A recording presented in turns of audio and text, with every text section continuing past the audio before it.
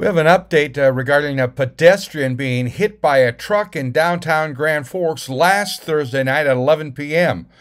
The police now say the victim has been identified as Hunter Bjorgard of Bemidji, Minnesota. He was transported to Altru Hospital where he is undergoing extensive treatment for injuries yet.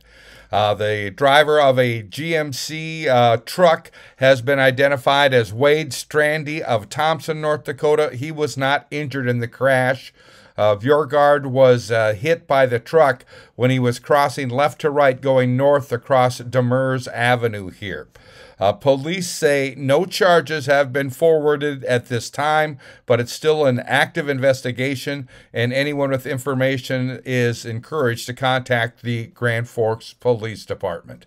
Now, a GoFundMe page has been set up for Bjorgard, who says he was a UND student working 3 different jobs, hardworking guy, and he sustained extensive injuries, including a broken left femur, pelvis, left hip, right ankle, left clavicle, along with other numerous internal injuries. He has a long road to recover. If you'd like to help with expenses for his medical recovery and recovery at home afterwards, just search GoFundMe for Hunter's Road to Recovery or Hunter Bjorgard. I'm Neil Carlson reporting for iNewZ.TV.